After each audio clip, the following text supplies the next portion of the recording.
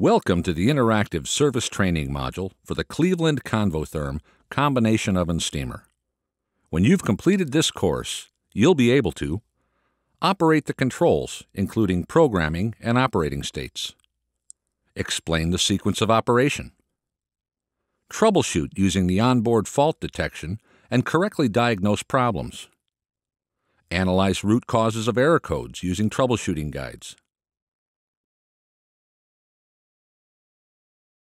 diagonally across the opening. It should be within 1/4 of an inch in each direction. This will assure that the oven has not been damaged in shipment. Now, have a good look at the cart. It must also be square and undamaged. Report any damage to the Cleveland Range Service Department.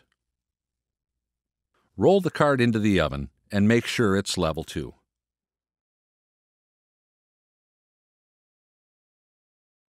Sometimes you'll need a low fan speed. First, press the Smart key.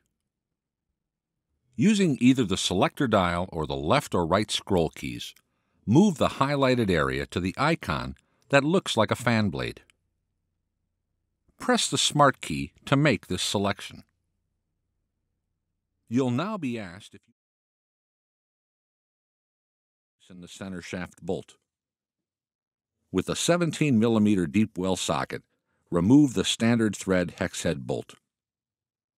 Remove the spring washers. Now, remove the locking pliers and block of wood. Screw the motor shaft adapter into the threaded hole in the motor shaft and secure it hand tight only.